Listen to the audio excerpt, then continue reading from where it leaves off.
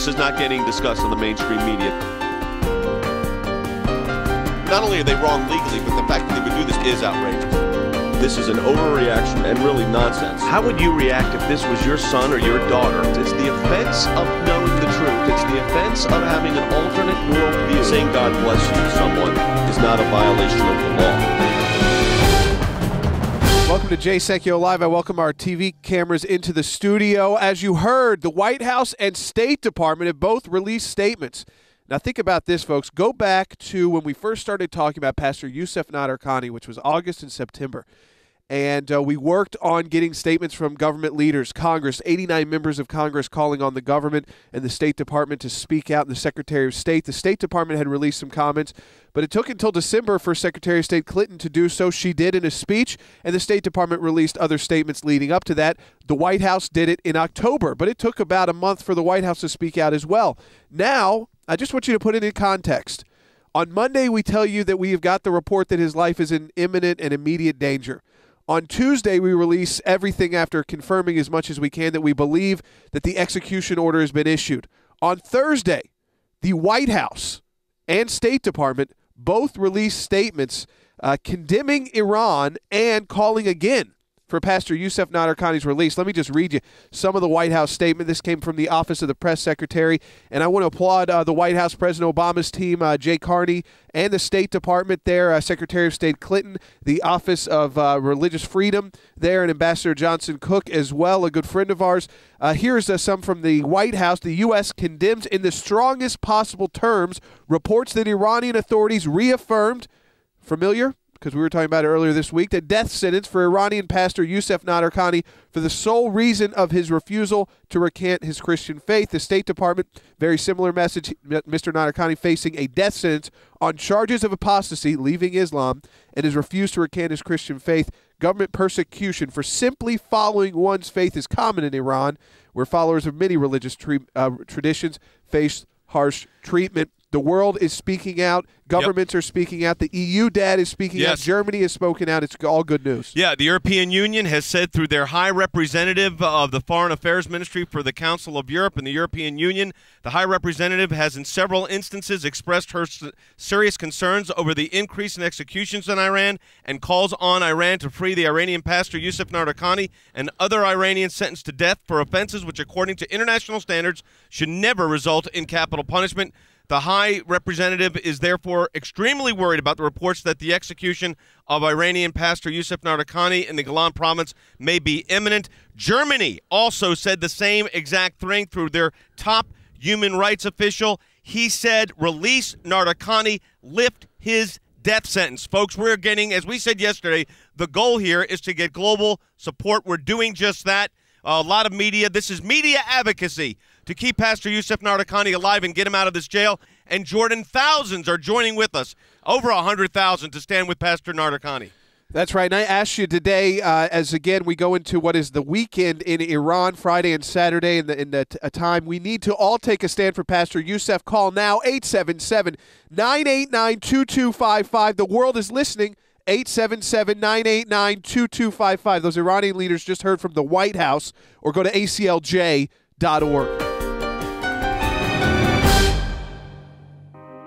It is a matter of life or death. Pastor Youcef Nadarkhani has been illegally detained in Iran for nearly 2.5 years. Under Sharia law, he's now facing a death sentence because of his Christian faith and his refusal to embrace Islam. The ACLJ has launched a global effort to save the life of Pastor Youcef, working in this country and abroad to secure his freedom. Now, efforts are at a critical stage. A resolution has been introduced in the U.S. House of Representatives condemning Iran for violating human and religious rights and calling on Iran to release Pastor Youcef immediately. Stand with the ACLJ. Sign our petition urging members of Congress to add their names to this important resolution. It's time to turn up the pressure on Iran. Demand the immediate release of Pastor Youcef now. Call 1-877-989-2255. That's 1-877-989-2255 or online, aclj.org.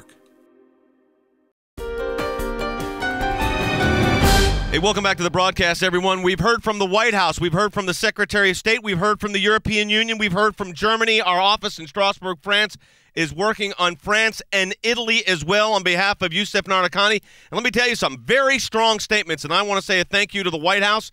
And this isn't political, folks. This is just reality. A very strong statement coming out of the White House. A very strong statement coming out of the State Department. Bob Beckel on Fox. He's the more liberal member of that five. He's a Democratic consultant. Listen to what he said, number 13. If in this country we were to prosecute and put somebody to death who converted from Christianity to Islam, we would have an uproar here. The idea, the Iranians do enough bad things in this world. The idea to pick on Christians like this, the Muslim world has got to rise up and say we have a right to be Christians no matter where we are, and you've got to stop this stuff. Listen, folks, some of you are calling in and are saying, oh, why, you're being so kind to the president. The fact of the matter is, this is a bipartisan issue, folks. This is beyond politics. The White House did make a very bold and direct statement. So did the Secretary of State. Jordan's going to explain in a moment why it's coming through their different branches within the executive realm. There's a reason for that. But let me tell you what we need you to do. First, we have now reached, and this is very important for you to understand, we've had over 2,500 of you sign up for the Tweet for Youcef campaign, which means right now we're reaching each day 666,633 Twitter accounts, which is an increase, by the way, of 50% over the last week with the Tweet for Youcef. 192 total countries and territories reached. 166 of the 193 UN member nations are being reached, and 26 territories are being reached, including the Palestinian Authority. We've had some very famous people retweet this. Donald Trump's retweeted this. We've had actresses retweet this. This is huge. So, Jordan, let's first walk everybody. Before we explain the political side of this, let's go ahead and explain people the Tweet for Youcef campaign. Then I'm going to ask people to either sign the petitions, which are now going around the globe, or to go to ACLJ.org. But first, let's explain the Tweet for Youcef campaign so everybody understands. Absolutely. Go to ACLJ.org, and there's a graphic, a picture of Pastor Youcef right on the homepage, on the right side of the homepage at ACLJ.org. It says Tweet for Youcef, and you just click on that. You sign up. Every day a tweet automatically goes out. So, of course, yesterday's automatic tweet. And then there's, again, Patricia Heaton from Everybody Loves Raymond. She is part of the Tweet for Youcef campaign, and many other people who are reaching thousands of people. Some big pastors have signed up, and I thank all of them for doing so. And it's an automatic tweet. You don't have to think about it, that we write each day with the latest news. It's very easy. You go to ACLJ.org, and I will tell you, in just a matter of moments, you can reach, even if you have 5 people following you on Twitter, or you haven't signed up to Twitter yet, it's worth it because it all starts building and building. You may reach one missionary that you are friends with and close to in one part of the world who sees that they sign up and people following them. And we know that's how it works on Twitter. So It doesn't matter if you don't have 10,000 or 2,000 or 5 people following you on Twitter. Use the tool, and it's being reported all over the world. That I had the largest, and they were in our studios. If people want to see it, we'll post it to ACLJ.org. Yesterday, the largest TV network in Brazil and the 4th largest network in the entire world. And part of that story was talking about our Twitter campaign. I mean, it is reaching the world, and I hope people understand it's easy, it's free, and you don't have to think about it. It goes out each day, just once a day from your account. CNN International is covering it. Fox News International is covering it. Trinity Broadcasting Network, the Daystar Network, all of the networks we're on, all over the globe, this information is going out. So you go to ACLJ.org. You can sign up for the Twitter campaign. We encourage you to do it. Now, you can also sign a petition that we're now sending around the world. We've exceeded 100,000 signatures. Our goal is now 200,000 signatures demanding the release of Pastor Youcef Nadarkhani according to international law. Here is the number. It's either ACLJ.org or you call right now, folks. This is a life and death matter, and we are engaged in media advocacy. 1-877-989-2255. That's 1-877-989-2255 or ACLJ.org. This is big, folks. This is part of legal advocacy. We're utilizing the media to keep the man alive and to get him released. This is media advocacy. So again, ACLJ.org or 1-877-989-2255. Jordan, let's go right to the phones. Yeah, Kayleen calling from Colorado on line 1. Kayleen, welcome to Sekulow Live. Hi, Kayleen. Hello. Yes. Why are we, as Christians, apologizing for being Christians? Well, listen, we're not. And I want to be very clear here. Not only are we not apologizing for being Christians, let me read to you what the White House actually said in their statement. And, Jordan, I want you to comment on this because some people are saying, why are you being so kind to the White House? The United States, this is coming from the Office of the Press Secretary for the White House. The United States condemns in the strongest possible terms reports that Iranian authorities reaffirmed a death sentence for Iranian pastor Youcef Nadarkhani for the sole reason of his refusal to recant his Christian faith. I'm going to have that up on the screen for our television audience. That's what they're saying, Jordan. It could not be more direct than that. And when the White House does something like that, we need to say thanks. It helps get the global message out. Absolutely, and you can understand the president necessarily getting involved in a dialogue with the supreme leader of Iran, and then Pastor Youcef becoming a bargaining chip in the global geopolitical sense of what's happening with the nuclear program is not necessarily the best situation to go to first. Let me tell you something. The Iranians know, and the regime knows, that the media has been following this story. They waited. They hoped that, tweet for Youcef, all that, we weren't able to generate this much international media attention so quickly, and they were wrong again. And let me tell you something else. If they didn't know Monday and Tuesday, yesterday, when the most powerful office in the world releases a statement about you sentencing, about you carrying out the execution of a pastor, the Iranian government is on notice again, all the way to the top. The Ayatollah, President Ahmadinejad, and the State Department did it as well. It is great news, and we should not be, I don't think, pushing right now. That you have to understand that they have information, we have information, and they're doing everything they can that they think is in his best interest of Pastor Nadarkhani, and I applaud them for that and doing so very quickly. This didn't take within 2 months. This 48 took 2 hours. days. ACLJ.org for you to sign on to this global petition where you can really make a difference. ACLJ.org, or call us at 1-877-989-2255. That's 877-989-2255. Jordan, let's try to grab one call quickly before the break here. Yeah, Mike is calling from Montana online for Mike. Welcome to Sekulow Live. Hi, Mike. Hi. Quick question. Sure. If the pastor is released, will he be able to even return to his country or his ministry? Well, the question will be whether we've had situations like this before where we've had to actually take the person out of, in this particular case, it was the Gaza Strip, and move them to another secure location. So it's going to depend on the political circumstances. It'll depend on the relief. I will tell you this pastor wants to minister, Jordan. We know that, to the community there in Iran. He does not want to leave, or else he had 3 options to leave already. He's refused to recant his faith.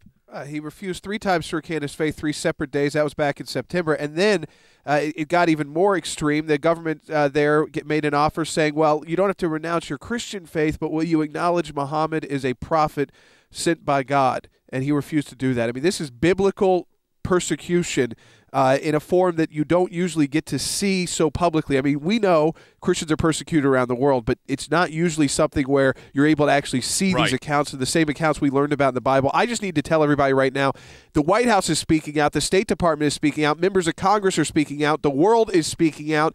Are you speaking out? Call now, 877-989-2255, and stand for Pastor Youcef Nadarkhani. We go into the weekend in Iran, and this is a critical time. 877-989-2255. Again, the White House and State Department reaffirming our belief that an execution order has been issued against Pastor Youcef Nadarkhani. 877-989-2255, facing a hangman's noose just because of his Christian faith. 877-989-2255, or go to ACLJ.org right now.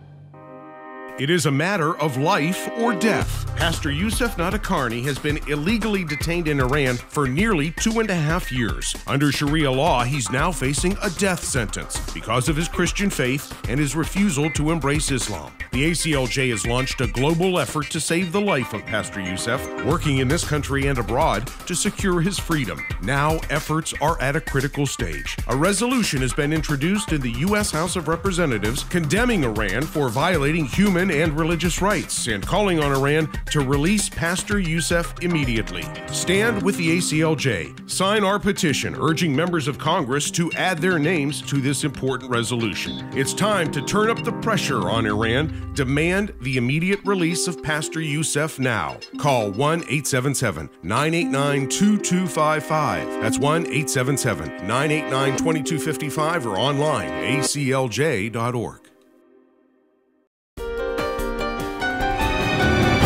Welcome back to the broadcast, everyone. Part of what we're doing for Pastor Youcef Nadarkhani is a form of advocacy that I call media advocacy. That is, we are advocating for our client's life utilizing the media in the United States and around the globe. Here's a piece that Jordan just did with Fox News.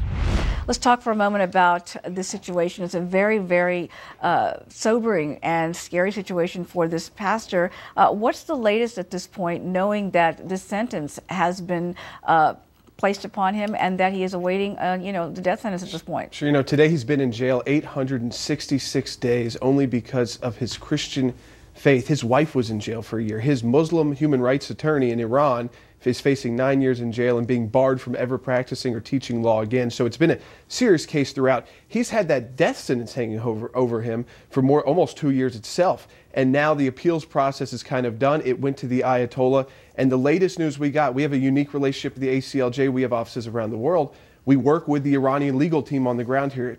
That's very rare that you ever get to follow something like this in Iran so closely. Last time this happened, where you could track it, 1990, and it was a pastor then. And what we have seen and what we reported on Monday, just like when we first started talking about it here on Fox News, who's done a great job covering this story for everybody, because the key is the attorneys came to us and they said, we have got to spread the message to the world. This is the second time they've kind of warned the signals and said, okay, tell everybody again. And that's because they believe, and these are experts, that on Monday when they gave us a phone call, that his life was now increasingly in danger and the execution every day. And that's because they do believe an execution order has been issued. Now in Iran, that's not public. In fact, in 1990, when you go back to the pastor who was executed, they got the execution order when they got the body. Wow. The White House has released a statement condemning the action.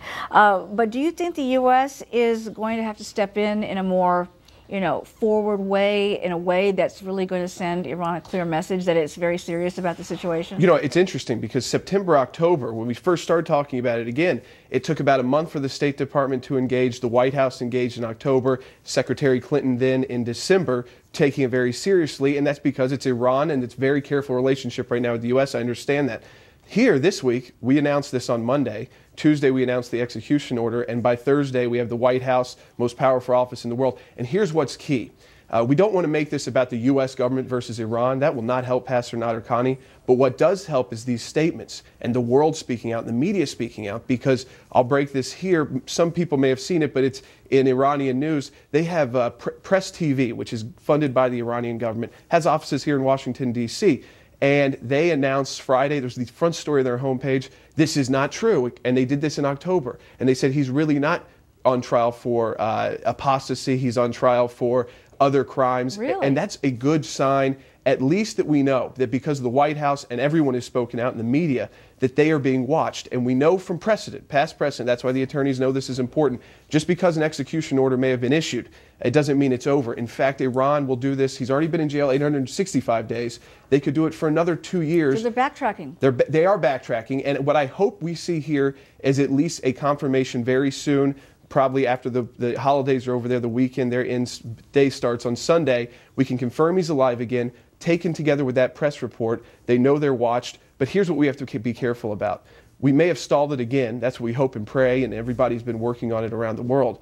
But we have to be prepared. If they do move forward, they don't release him, because it's not really a victory until they release him. That they will test the waters. They have a history of doing this for up to about 5 years. And if the world doesn't speak out, one of those times we call you and say, hey, this may happen, because they try to get the media to say this is never really going to happen. That's when they carry out the executions. But if you keep speaking out and you're ready to every time, this regime listens. Obviously, you see their response 24 hours after the White House statement, and they've now, it looks like, delayed the execution. That's good news. Well, let's hope so. That is good news. And so the pressure has to stay on absolutely in this situation. And the great part about this also is that Eric Cantor, the House Majority Leader, announced to us last night that the resolution, which is bipartisan in the House of Representatives, is going to be likely voted on Wednesday this week. And a great thing about that is that the sponsor, it's Congressman Joe Pitts, a Republican. The other sponsor is the first Muslim congressman in U.S. history, Keith Ellison. So that's the world coming together. And I think we just have to keep up hope. Until we know it's over, right, you have to assume he's alive, and we keep fighting. Well, we wish him all the best. Thank you very much for that update, and we'll be checking back with you, of course, about the situation as it develops. Thank you, and thank Appreciate you for Fox News for covering this so heavily. Okay. We've got a lot of calls coming in. You saw we're hitting Fox News. Jordan's done TV in Brazil.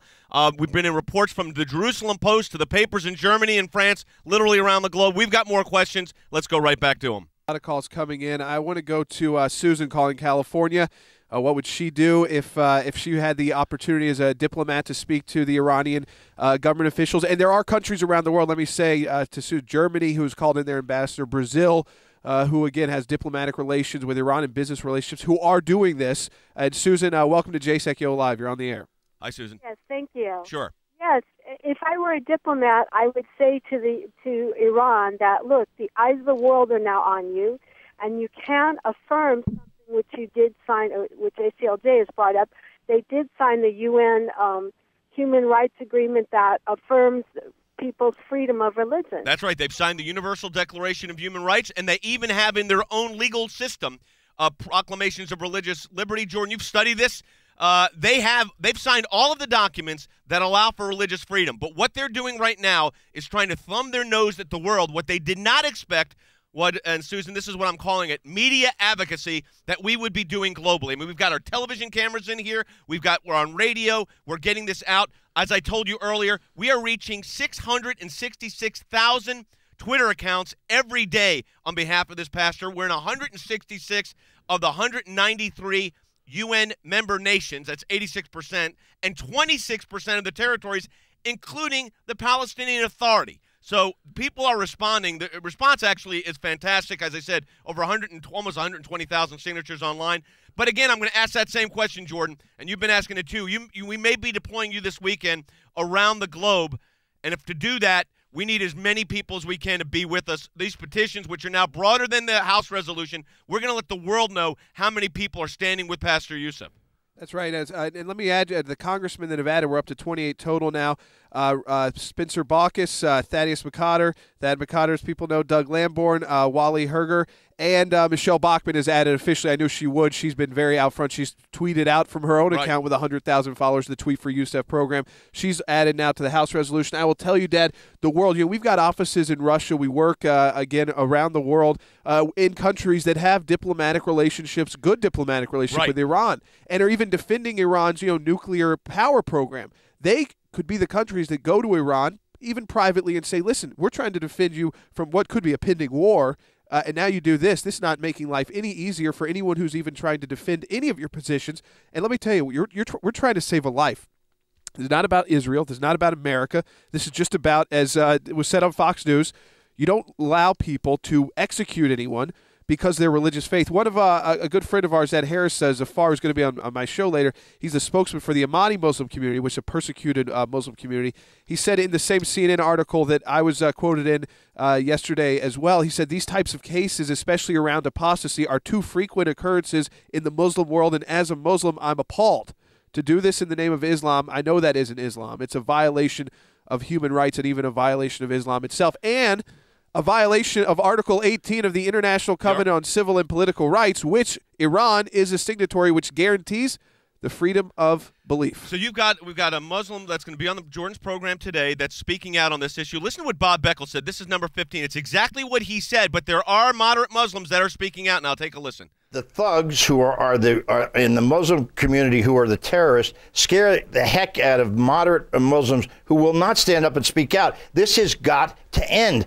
I think it's starting to end. By the way, you know why? Keith Ellison, Democrat, member of the United States Congress, a Muslim, signed as a co-sponsor with Joe Pitts, the Republican, to free Pastor Youcef. So did Jim McGovern, a Democrat. Heath Schuler, Democrat. Jim Moran, Democrat. John Conyers, Democrat. Jim McDermott, Democrat, along with a number of Republicans as well. Huge bipartisan support. But, folks, as we've been saying, You have no excuse here. The world is speaking out. Congress is speaking out. The White House is speaking out. The European Union speaking out. We're working on other countries right now. Will you speak out? Become part of that Tweet for Youcef campaign at ACLJ.org. Sign on to that petition at ACLJ.org or call us at 877-989-2255. That's 1-877-989-2255. This is really a question of life and death. Back to the phones we go. Let's try to get a few more, Jordan. Chris calling in from California online for Chris. Welcome to Sekulow Live. Hi, Chris. Hi. I'm 12, and I just wanted to say that I'm praying for Pastor Youcef. Thank you very much. And I will tell you this, 12 years old calling in and praying, that is something that is the critical element here, folks. We've been asking people to pray. You know, Jordan, you need to put this in a very personal context. This man's been in jail for a long time. 865 days. His wife was in jail for a year. His attorney, who is Muslim, is facing a 9-year prison sentence. He's got 2 young boys. The reports are he's 32, 34 years old, so young guy, and no access to the world, no access to Scripture for 865 days. Refuses to renounce his faith. Has been given multiple opportunities to walk out of jail free as a free man and return with his family if he just renounced his Christian faith. He refused to do so, even though he knows in Iran, in 1990, they executed a pastor exactly this way. And why now is Amnesty International and the White House speaking out? They got the same information in 1990. We didn't have the same kind of media access then. What happened? They believed they kind of disappeared, went off the map in the courts. Right. They believed the execution order happened, and then they got a body with a list of why he got executed. And that's exactly what the information we got this week. Exactly. So we just heard from Chris, 12 years old, called with his parents' permission, saying he's praying for Pastor Youcef. We want to encourage you to pray for Pastor Youcef, but I want to encourage everybody that's listening to me right now. This is the critical time. We're filming this on Friday for our television audience, for our radio audience. It's the last day of the weekend before the weekend, and it shuts down in Iran. We know that. This is the time for you to speak out. If you have not signed on to this petition at ACLJ.org, if you haven't become part of the Twitter team for Tweet for Youcef at ACLJ.org, you go to ACLJ.org right now. Now, everybody else that's listening to me, we're at 120,000 signatures. We may be sending Jordan this week around the globe as your ambassador, our ambassador, speaking out on these issues for this pastor. You go to your phones right now. If you've not yet signed on to this petition, here's the number. This is the moment. It is life and death. ACLJ.org. To sign that petition or tweet for Youcef at ACLJ.org, or simply call right now. This is a life and death case. 877-989-2255. That's 1-877-989-2255, or you can go to ACLJ.org. The time to act is now 877-989-2255.